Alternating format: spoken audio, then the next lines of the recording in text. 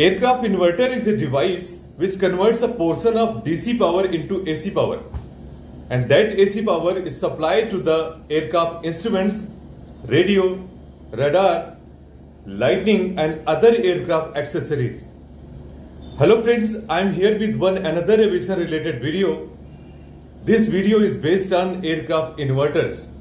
In this video, I am going to discuss about type of inverters and applications of inverter in aircraft, which inverter is mostly used and why.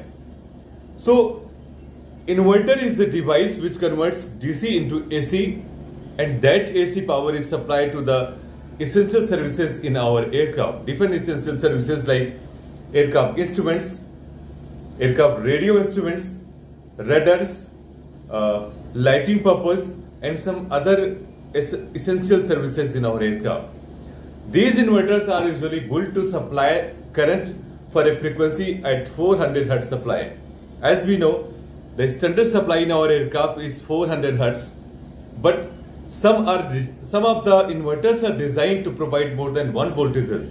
For example, 26 volt AC in one winding and 115 volt in another winding. As in our aircraft, the standard supply is 115 volt 400 Hz 3 phase. But some of the consumers are there in our aircraft, they are getting 26 volt AC, 28 volt DC. So different consumers are getting different power, and we can design inverter to provide different powers like 115 volt 400 Hz, 26 volt AC and so on. So friends, there are two basic type of inverters. First is rotary and second is static inverter. Either type can be single phase or multi-phase, but one thing is very common and I would like to share here. The multi-phase inverter is lighter in weight for the same power rating compared to the single phase inverter. So let us discuss one by one. First is rotary inverter. Rotary inverter consists of DC motor, AC generator. There are many size, shape, type and configuration of rotary inverter. Such inverters are essentially consist of AC generator, DC motors. So generator field or armature and the motor field and armature are mounted on a common shaft that rotates within the one housing. One common type of rotary inverter is permanent magnet inverter. And another type of inverter is inductor type rotary inverter. So permanent magnet inverter is composed of a DC motor and a permanent magnet AC generator assembly. Friends, each has a separate stator mounted within a common housing. The motor armature is mounted on a rotor and connected to the DC supply through a commutator and brush assembly. The motor field winding are mounted on the housing and connected directly to the DC supply. And the permanent magnet rotor is mounted at the opposite end of the same shaft as the motor armature, and the stator winding are mounted on the housing, allowing AC to be taken from the inverter without the use of brushes or any sliding contacts. Friends, inductor type rotary inverter use a rotor made of soft iron laminations with grooves cut laterally across the surface to provide poles that corresponds to the number of stator poles. The field coil are bound on one set of stationary pole and the AC armature coils on other set of stationary poles. When DC is supplied to the field coils, a magnetic field is produced. Friends, the number of poles and speed of motor determine the frequency of this type of inverter. Whatever we are getting output from this inverter, the frequency of output will depend on the number of poles and the speed of the motor, RPM. Friends, second type of inverter is static inverter, which is mostly used in our new generation aircraft. There are so many reasons why we are mostly using static inverter in our aircraft. We will discuss later on. So in many aircraft applications where continuous DC voltages must be converted into alternating voltages, we are adopting a static inverter in place of rotary inverters. Friends, in rotary inverter, there are dynamic parts. So there are friction, losses, noise, and they are not reliable, maintenance would be required at a fixed regular interval of time. But here in case of a static inverter, solid state component will be used. There are no dynamic part at all.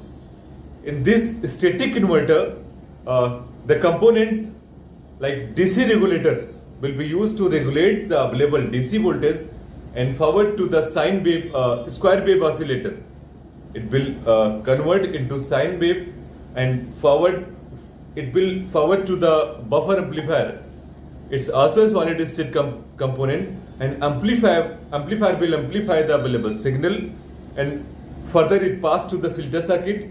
It will filter out and pass to the external circuit from where we can get AC output.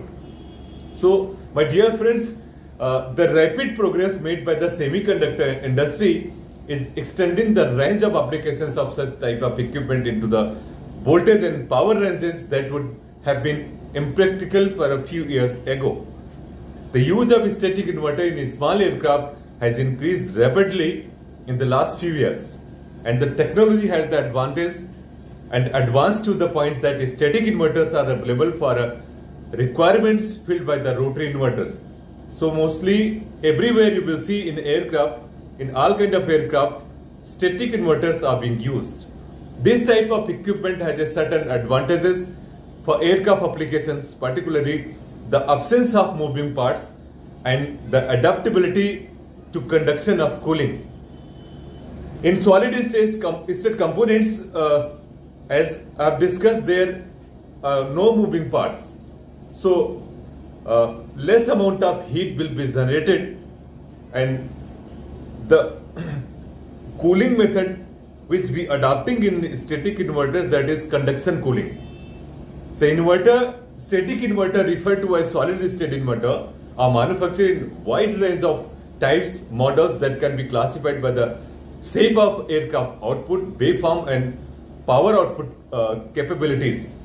Friends, static inverter are used solid state components, so they are considerably smaller in size, more compact in design and much lighter in weight than rotary inverter.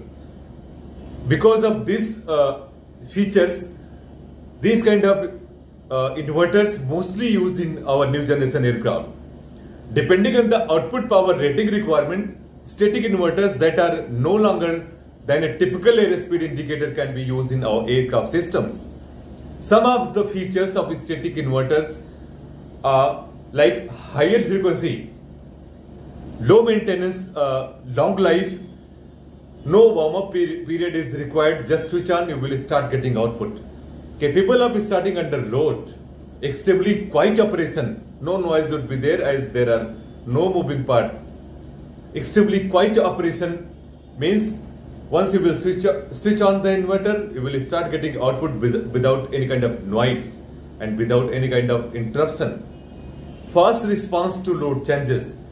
That means if load will be changed, output will not be much more affected. So static inverters are commonly used to provide power for such frequency sensitive instruments as the attitude gyro, directional gyro in aircraft. They also provide power for auto-syn magnet-syn indicators and transmitters, rate gyro, radar and other airborne applications.